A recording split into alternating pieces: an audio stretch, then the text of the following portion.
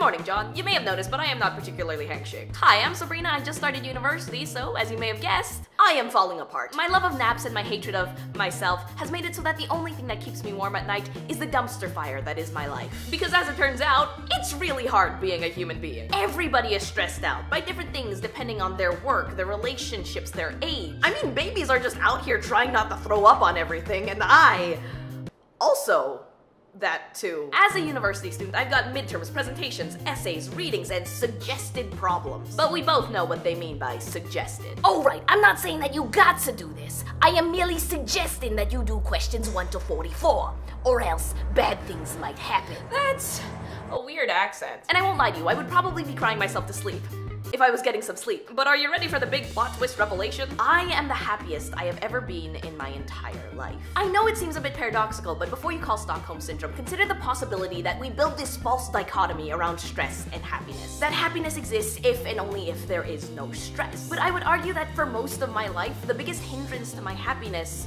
was a lack of stress. Good stress, not social anxiety or a crippling fear of failure. No. I am talking about the stress that comes along with doing something that you love so desperately that it fills up every hour of your day and sometimes even more. It's like when you only have 15 minutes but the TV show you're trying to watch is 30 minutes long. It shouldn't be possible, but you always find a way. Now, I didn't have that sort of stress growing up because I could afford to be so lazy, privileged. But because of that, I never worked very hard. I could never experience the fulfillment of pushing yourself to your limit, of success after spending so long at chipping away at a challenge. Granted, that challenge might be a course where everything is just okay, and the midterm is tomorrow, but let me put it this way. I remember sitting in my first ever math lecture, taking my first step towards a math major, and realizing, I don't know how to do math. I have made a horrible miscalculation, probably because I don't know how to do math. And that realization should have destroyed me. My entire life plan is probably gonna fail, just like me in math class. But instead of collapsing into this little stress singularity,